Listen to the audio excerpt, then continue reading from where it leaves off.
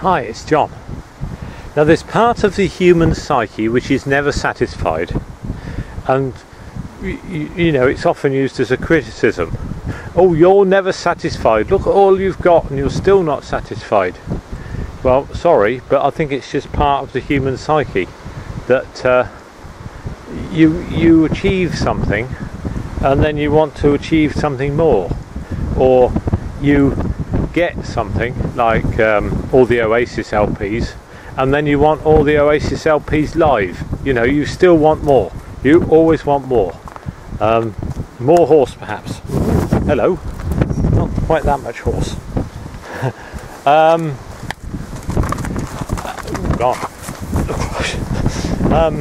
Skills, you know.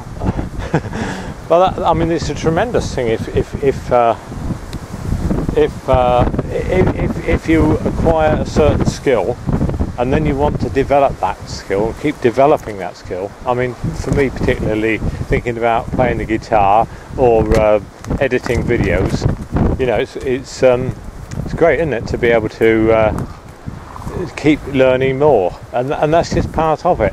And perhaps when people get depressed, they reach some sort of wall which stops them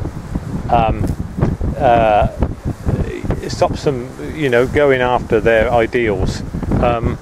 You know, they're never satisfied and they can't ever get that satisfaction because there's something stopping them. You know, perhaps somebody's ideal would be to have a huge pension fund or something, and they're never going to get it, so they're never going to be satisfied. They're never going to get that, so they've got to change their ideals. Getting back to my ideals video now, isn't it? But oh, look at this horse, it's got very bad feet. Is it a very old horse or just been ridden without shoes?